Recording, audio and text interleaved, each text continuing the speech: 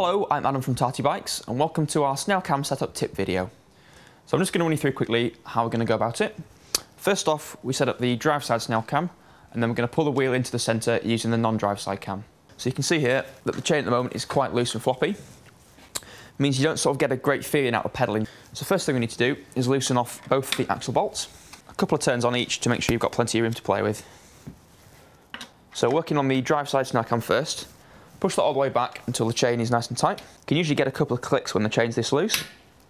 And there we go. And then from here, if you rotate the cranks back slowly, you can see the chain dipping at one point. So we've got a low spot there, and then a tight spot there. So if we work at the loose spot, that allows us to get the best tension on the chain. So now we can probably get one more click on this drive side Snail cam. Then from here, just nip up the axle bolt. Doesn't have to be super tight because we're going to check everything's square first of all. And at this point the wheel's not going to be centred, so you need to use the non-drive side Snail cam to pull the wheel back into the centre between the brakes.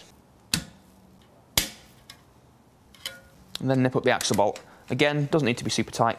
So final thing, just check the chain tension. If you pull the chain fairly hard, it should touch the chainstay. If it's too loose, it'll flop around and hit the seat stay, and if it's too tight, it can damage the rear hub bearings and the bottom bracket bearings. Just make sure the cranks spin backwards nice and freely and the wheel moves forward through the brakes without a problem. And the one final thing to make sure you don't forget is get the axle bolts nice and tight. Use a good quality Allen key if you can. That allows you to get plenty of torque on the bolt and that'll stop the wheel sliding around and moving while you're riding. And there we go, good to go.